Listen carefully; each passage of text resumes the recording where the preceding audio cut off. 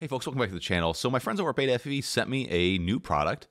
They like to randomly send things and not really tell me about it, but what? Oh, hang on. There, that's better. So my friends over at BetaFPV decided to send me a new product. They do this randomly. They don't tell me anything about it, so that's kind of interesting and fun. They sent me their new F4 1S 5 amp brushless flight controller, but this one's special because it comes with ExpressLRS built into it. See the little SMD antenna? I'm really excited about all the ExpressLRS stuff.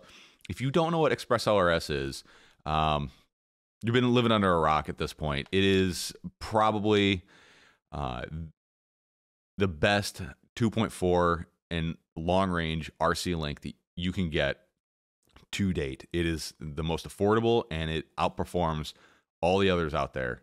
It does have a few features that it's lacking compared to the other companies, but for the most part, it is the way to go. If you're looking to extend your range and reduce your latency, ExpressLRS is probably the smart choice. But we're not going to get into that today. So anyways, they sent me this F4 AIO brushless flight controller. It's only 5 amps. They're pretty much marketing it as a flight controller for building whoops and things like that. But I think I'm going to test its might, and I'm going to build this into, I think I'm going to do a toothpick build. Let me know what you guys think down in the comments what I should put this in.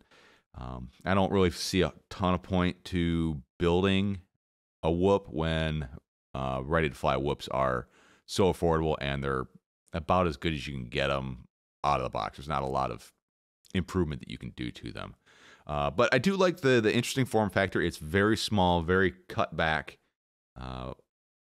PCB. It does come with connectors for the motors, which I will definitely be removing those if I do decide to do a toothpick build. And the other thing I really like is the fact that it does come with the BT 2.0 battery connector. This connector is the middle of the pack as far as all the 1S connectors out there. You've got the PH 1.0, which that's outdated, and it doesn't provide enough current for today's modern motors and electronics and the performance that we're looking to get out of them. Better than this, at least on paper, is the GMB 27 connector.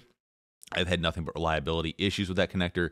It's a great connector. It works, but I don't seem to get a whole lot of life out of it. It only handles so many cycles before the connector just kind of gets sloppy and doesn't work. But it does handle more current. And then, of course, we got XT30, which is at the other end of the spectrum, which, depending on the toothpick build I decide to do, XT30 might be the road I go down. So we'll cross that road when we get there. But if you're looking to build a high-performance whoop, this is the connector that you want. I would say PH 2.0 is dead. Its time has come and gone, and that thing needs to get retired. So let's head over to the bench and take a nice close look at this flight controller. So first off, in the box, we do get the typical accessories. We get the little rubber gummy standoffs and some of these self-tapping screws for screwing into like a plastic frame for a whoop. Other than that, it's pretty bare bones. As you see it here is how it comes. It comes with the motor plugs pre-soldered and the main discharge lead pre-soldered. We're not doing USB-C on this, just the standard USB connector. No VTX built into this, but it does have the ExpressLRS 2.4 receiver. As you can see, it's using the SMD antenna. In my experience, this gets good range, but not as good as having like a traditional like T antenna coming out of it. But still pretty good. And if for some reason if you really wanted that UFL connector and you have the skills, you can desolder this and solder on a UFL. I've done it. You can do it. It's not easy, but it can be done. Where there is a will, there is a way. If you're doing some high kV or high amp draw motors, you're going to want to do direct soldering to these pads. Personally, I would probably desolder these because all the weight counts, especially when you're running 1S. This board is, like I said, 1S only. The MCU on this is a F411. F411 is getting a little bit long in the tooth. Would have been nice if it was a F405, but I personally think that the F411's time is coming to an end with all the features packed in the beta flight between black box logging, dynamic notch, RPM filtering, all that kind of stuff. The F411 is it's at its limit at this point, but we'll see. And speaking of Betaflight, this is running as of the recording of this video, which is October 19th. This is running a nightly version of Betaflight. It's running Betaflight 4.3, which means you also have to have the newer Betaflight configurator 10.8.0 to actually be able to configure all the features on this flight controller. The reason why it's on nightly firmware is Betaflight 4.2 does not support ExpressLRS over SPI, but Betaflight 4.3 does. So keep that in mind. If you are adverse to running nightly firmwares, don't use this yet. It is running a nightly, and whatever bugs and issues come with nightlies are going to come with this flight controller. Not that I've experienced any bugs with the current nightlies, but it's always good to read the build notes for each version that you flash, just so you know what kind of bugs have been corrected from previous versions.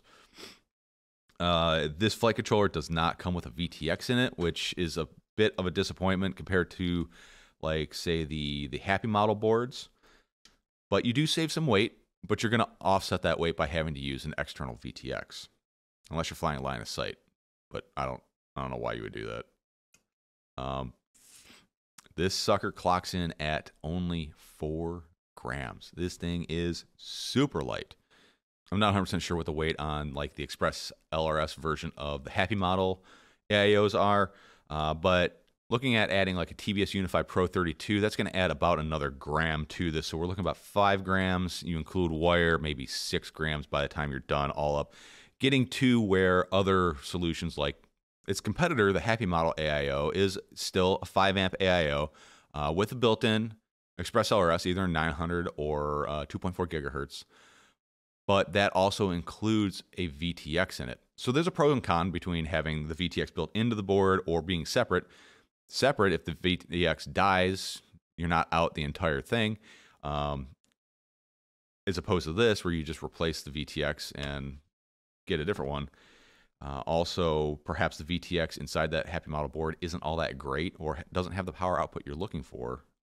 So if we start looking at the connectivity, because this board is so small, it's so cut down, and it is using that F411 MCU, we are very limited on external I/O. So we do have one full UART, UART1.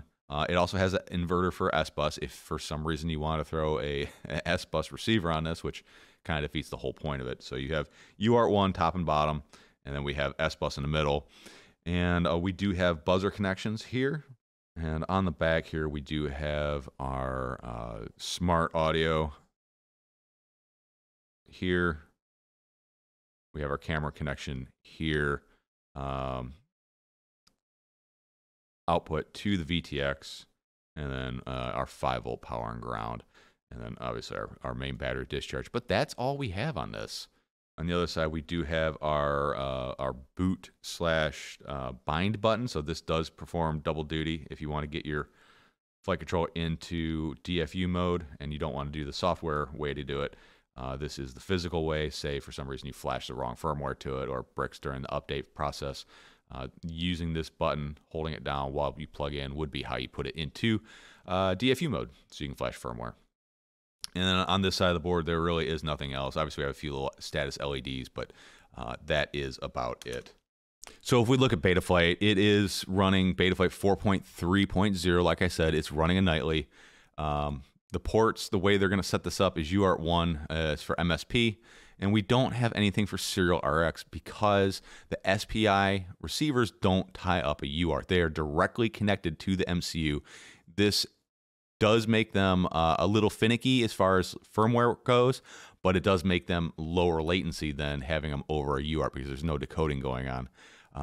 And a thing to mention about having ExpressLRS over SPI is the firmware for the ExpressLRS receiver is carried in the Betaflight firmware code. So if you want to update your ExpressLRS receiver on this, you don't do it through the configurator. You do it, it just gets done when you update Betaflight. As opposed to other boards where they have ExpressLRS, but it's over UART, you would update those like you would any other ExpressLRS receiver with the configurator. I'll link a video over here so you guys can take a look at how that works. And this all does look a little bit different because we are on a different configurator, and the configurator has changed from the last version to this new version. So no longer do we have motors and stuff like that in the configuration tab. It comes running 8K, 2K, which is about all this flight controller is going to be able to handle. For some reason, they have camera angle already fixed in there. You're going to want to set that to whatever you do. 180 for arming angle, good on them. Soft serial, not really sure why we're doing soft serial. That's just a memory hog. Air mode, OSD, no dynamic filter. Interesting choice. Because you're buying a bare bones board, you're going to have to set this up for your use case. So if you're not going through and checking and touching every one of these options, you're probably not doing it right.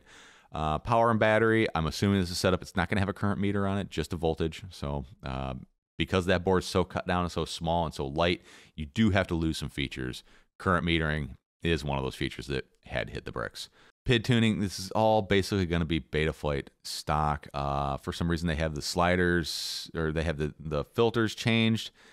They're running gyro RPM filter. So let's pop over the motors real quick. So they do have bidirectional D-Shot already active. So they must already have bidirectional D-Shot firmware flashed to the ESC. So that's really good. Very, very nice to see that. Obviously, you're going to have to set your motor poles. If you don't set this right on high throttle maneuvers, it's going to desync and fall out of the air. So again, be sure you check all that stuff. And this isn't meant to be a Betaflight tutorial on how to set this up. I'm just kind of going through some of the things you want to be thinking about when you're using this flight controller. Back to the receiver tab, we see here it says SPI RX support, and we have nothing under SPI bus receiver. Remember, this is a pre-release firmware. Wouldn't worry about that. Just don't mess with it. It's set up to work the way it is. OSD, I mean, who cares? They're going to have it set up for whatever. Video transmitter, obviously nothing because there is no VTX built into it. So you're going to have to set up your own tables when you solder on whatever VTX you decide to use. Black box, obviously no black box. Super cut down board, we don't have space for it. You can add a open lagger on that one available UART, which if you don't know what the Open Lagger project is, it's basically an SD card based black box that you add over a UART. Pretty simple to use, and if you want to try tuning micros and things that don't typically have black box, that's the way to do it. Another link in the video description. All right, so let's get down to the CLI, and the big question everybody's going to have is, how do I bind this receiver? Well, first things first is, since it's SPI ExpressLRS, you're going to need to go into your ExpressLRS Lua, go down to ExpressLRS, and make sure you're on a packet rate of 250 hertz. ExpressLRS over SPI, at least as of right now, only works on one packet rate. If you change this, you lose connection. The way this board comes set up is for 250 hertz. The Happy model comes set up for 500. OpenTX Betaflight, they don't like 500. It's a bunch of garbage. It gets a lot of garbage data, and it's not even actually using 500. It's just using whatever works. This one, you're going to need to be set at 250. Otherwise, you can't bind to it. We're not worried about binding phrases, so you're just going to do bind on your radio. And over on the configurator in the CLI, just type bind_RX. Hit enter, let it bind for a second, and then type save and hit enter. And then when you get back into here, you should have your stick movement. Very easy to bind. And if for some reason you fly all your quads on 50 hertz, 100 hertz, whatever hertz, and you don't want to switch back and forth between quads just because this board's stuck at 250, you can use this factor here, ExpressLRS_rate_index equals 1. You can change the range in which it'll bind. Either, I think 0 is 500 and 3 is the lowest. I think I have a video on that. I'll post a link over here for you guys to check out. But that's how you would do that. So anyways, that's a real quick one. This is the BetaFPV F4 1S 5 amp AIO flight controller with ExpressLRS 2.4 gigahertz built into it. What do you guys think of this thing? Do you think it's going to live up to the expectations that it's going to be a good flight controller? What do you think I should put this in? I really want to put it in toothpick. What do you guys think? Let me know. Put it in the comments down below. Make your voice heard. If you want to support me, head over to toothpick.com. If you want to get your board, click that link in the video description. It's an affiliate link. It's an easy way for you to give back to the channel without actually coming out of pocket at all. Other affiliated vendors, click the link, toothpick.com, and scroll to the bottom. You can find all the ways to get a hold of me: Discord, email, Patreon, all the affiliate links, all that stuff greatly helps me out. What do you guys think? What do you want me to see? What do you want to see me do with this awesome little flight controller? I'm excited about it. And I'm excited to build a toothpick. I haven't flown a 1S toothpick in a very long time. The last 1S toothpick was on my own custom cut frames a long time ago when this stuff was decent, but not as good as it is now. All right, folks, that's all for today. Thanks for stopping by. Thanks for watching this. And as always, stay positive.